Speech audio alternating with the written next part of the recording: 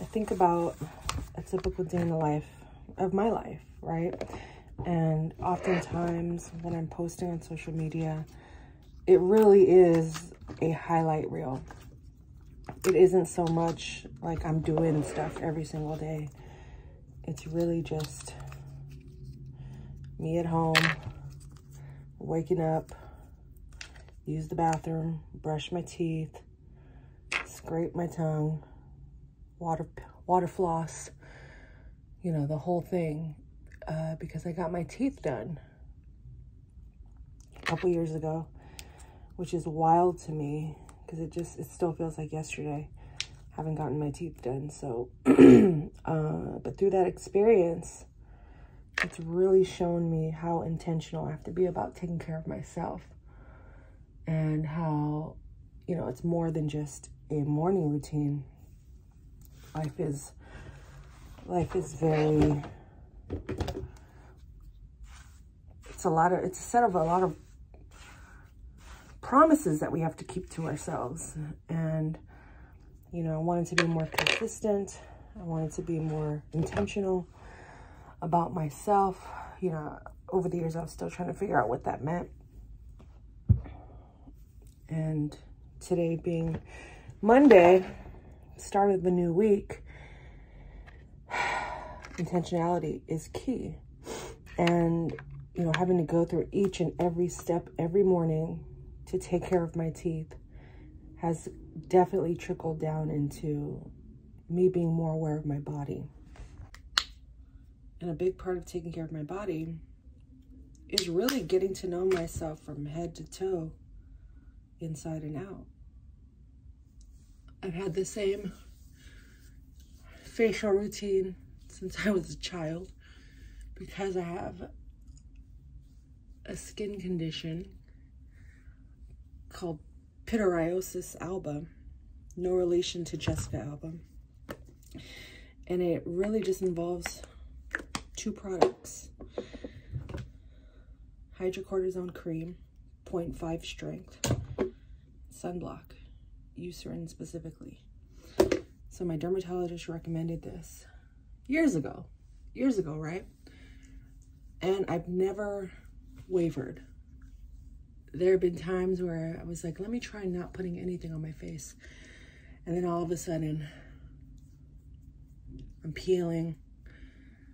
My face is as dry as the desert.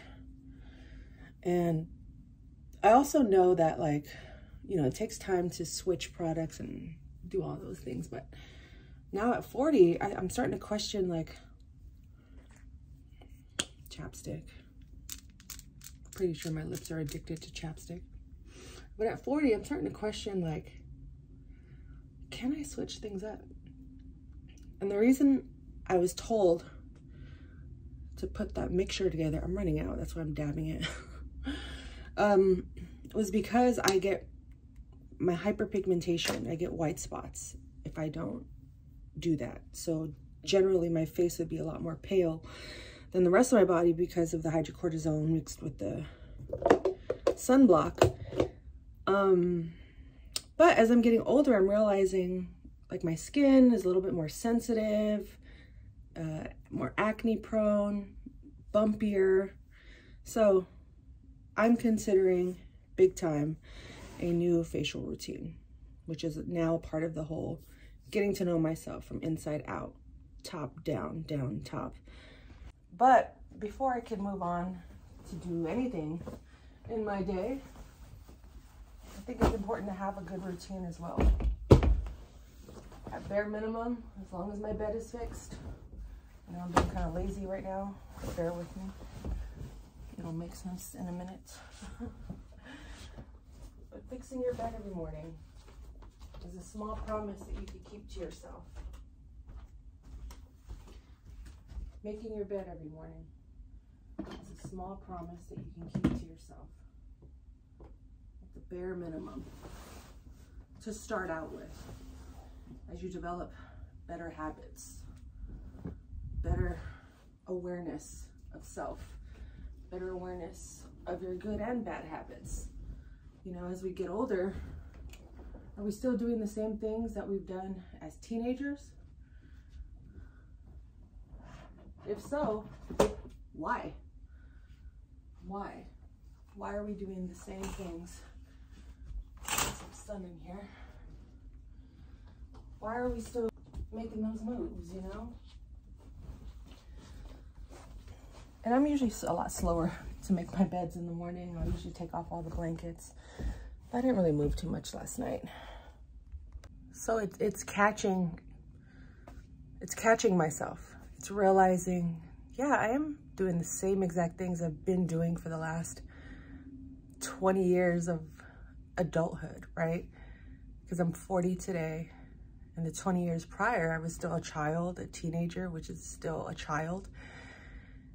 And now as I enter, or I am in this new decade, I think about, wow, okay, so my skin is changing, my hair is changing. You see there's a lot more gray hairs. Even learning how to take care of my hair has been a journey I've talked about here. Learning how to take care of my skin, working out again has been a journey in itself. Finding space in my home to feel like a home. You know, I took my gallery wall down. I'm moving things around. I'm getting rid of big things that are in my house, taking up so much space, and just wanting to make room for more, for new. And discovering just who I am in this time, in this space, in this home, in this life, to others, to myself, to God, right? And I'm in a season of needing great change. If you follow my business page, Transaction Care, I recently decided, and this thought was lingering in my head for months, you know, and I feel like some decisions require a long thinking period, but who I was a couple years ago, I would have sat on this decision for 2 years. Thankfully, this year it was just months. And I decided to change the name of my podcast, you know, after almost having it for 2 years and realizing I do not like the name of my podcast. I really don't. I lost connection to it. I don't like it. It was called Transaction Care, and I changed it to The Keys. I work in real estate, so I wanted to keep it within that theme, but also I didn't want to be pigeonholed into just talking about transactions, you know, and I also felt like the message of the care for transactions was going over people's heads. And I also thought about marketing, you know, what's easier to market, you know, The Keys versus Transaction Care podcast.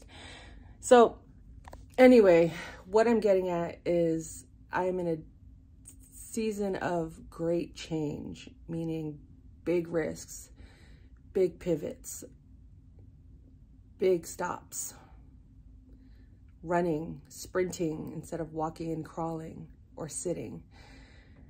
And that terrifies me because I don't know what those changes are looking like. I just know that I have to go through that. And it's all still very unknown. You know what I mean? I don't know if it's me running a marathon. I know I'm not going to run a marathon, but if it's something to that effect, you know what I mean? Like joining, I saw someone post an archery competition yesterday, and I was like, is it that? You know, so I think it's going to be fun and simultaneously a little scary, but I'm learning how to let go of the fear. I'm learning how to not allow fear to rule me or dictate or make my decisions for me, which I have in the past.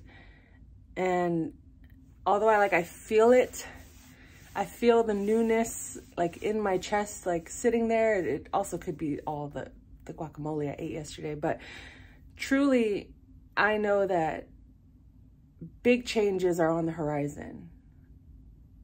And as much as I love being a homebody, you know, there's big changes ahead, and I don't know what those are. All I know is that I can document the process, I can sit in the process, I can learn to listen more. I can learn to be more still. And I can learn to be more active. I know it's all seems kind of general and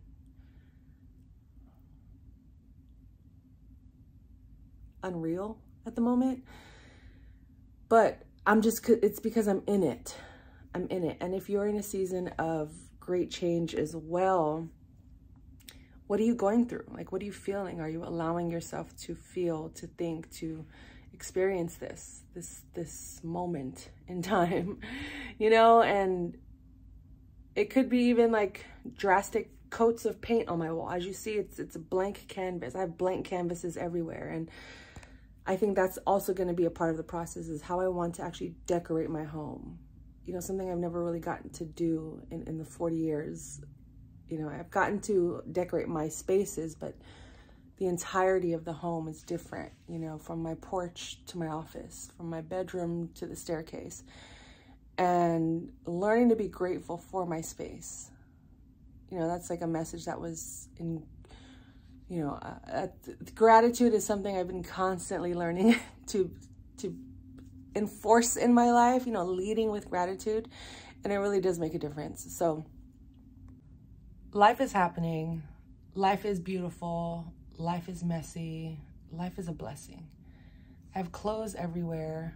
That is another part of this whole change, you know, season of big change, is also my fashion, my sense of style. Who am I in my 40s? You know, I love cozy wear. I love streetwear. I love t-shirts and sweats, but I also like to dress it up a little bit. You know, nothing too fancy, nothing like ballroom status all the time, but I like to look fly, and I like to feel good when I get dressed. And for years and years and years, I did not. I was not secure in my own body. And that's something I'm always working on. And I'm working on more by working out, by monitoring what I eat, catching myself when I'm starting to indulge more than usual, learning to let go of old clothes and hoodies and sweatshirts that no longer serve me, but keeping them around just because I don't want to do laundry. I don't want to do laundry as frequently, you know? So it's a whole process, but I do feel like I'm moving through these stages of letting go a lot faster, which I'm grateful for, because I put in a lot of work to get to this point of self-awareness and the desired outcomes that I want out of my life. And it's fun. It is fun. As scary as it can be, it is fun. This part is starting to feel fun, like the decorating part, you know, and decorating like my body, how I want to present myself in the world, you know? So stay tuned. I just woke up with this message on my heart and wanting to just talk. I don't want to take these vlogs too serious. You know, I am a homebody, but I also love a good adventure. I love to travel. I love to be outside. I love to be with my friends, be with my family, you know, talk to new people. Joining classes now has become a part of my repertoire. So I'm just bringing you guys along for the ride as we go. Some vlogs, most vlogs will be in the house, some will be outside, but you're gonna see new colors on the wall, maybe murals, maybe more posters, decorations. So, and fashion-wise, fitness-wise, faith-wise, like things are changing, things are happening. I love it, and I'm grateful for this platform that I can showcase my journey as I go. And even in the moments where I don't feel like it, or if I let my hair or, you know, if I feel bloated that day stop me, then I feel like I'm doing it all for the wrong reasons. Today, I just picked up the camera and said, let me record. You guys have seen the inside of my house before. It's not like I have anything to hide. But it also just doesn't have to be like the most clean. You know, I let a lot of things get in my way of just hitting record and talking, because I don't know what these messages are for, or who they're for. I'm just allowing God to work through me, talk through me, and just go from there. So I will tap in whenever the next vlog drops, but follow me on social media, subscribe, and this is Fire Life. It's your girl Lils. Life is a blessing.